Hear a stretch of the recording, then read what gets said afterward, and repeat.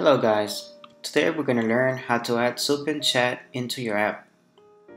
In this tutorial you will learn how to add Zopim Chat into your app. Zopim Chat is used for customer support. Let's suppose you are running a business through an app and you want to offer chat support feature to your app users. By adding Zopim Chat into your app, your users can directly talk to you regarding any issue and get their queries resolved instantly. For enabling Zopim Chat on your app, you need to get Zopim ID.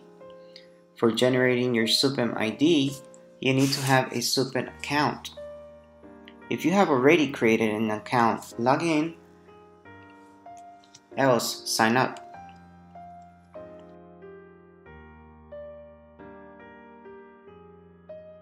Go to your Zopim dashboard. Click on Settings and select Widget.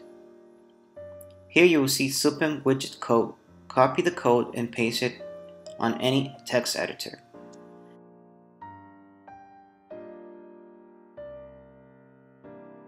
You need to copy Zopim ID from this code.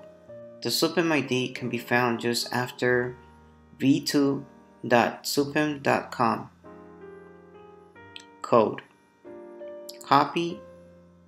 Copy it and go back to Creator Software. Click on Zopim Chat Support.